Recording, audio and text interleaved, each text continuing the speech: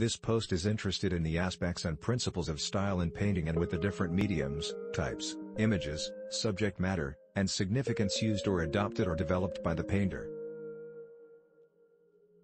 For the history of painting in ancient Egypt, see Egyptian art and architecture.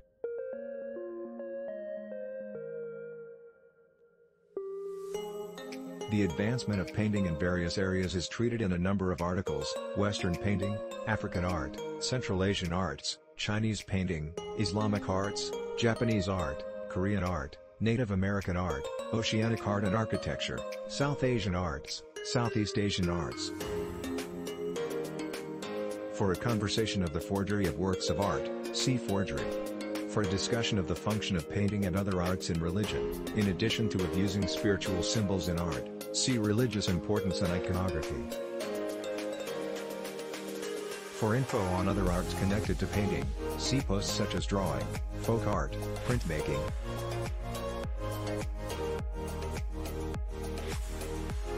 Subscribe now. The style of a painting is its visual format, the plan of its lines, shapes, colors, tones, and textures into an expressive pattern.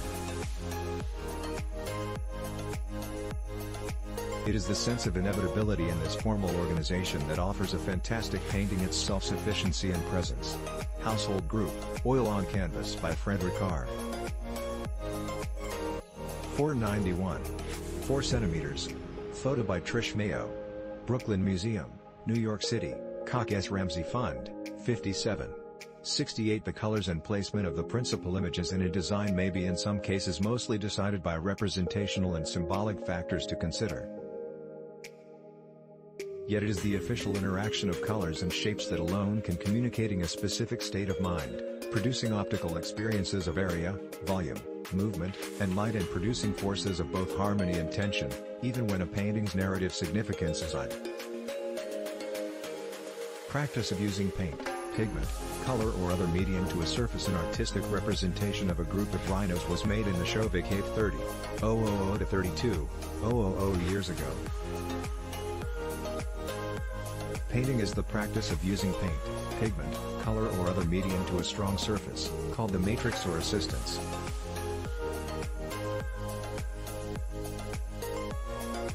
The support for paintings includes such surface areas as walls, paper, canvas, wood, glass, lacquer, pottery, leaf, copper and concrete, and the painting may integrate multiple other materials, consisting of sand, clay, paper, plaster, gold leaf, and even whole things. Thanks for watching. Please subscribe.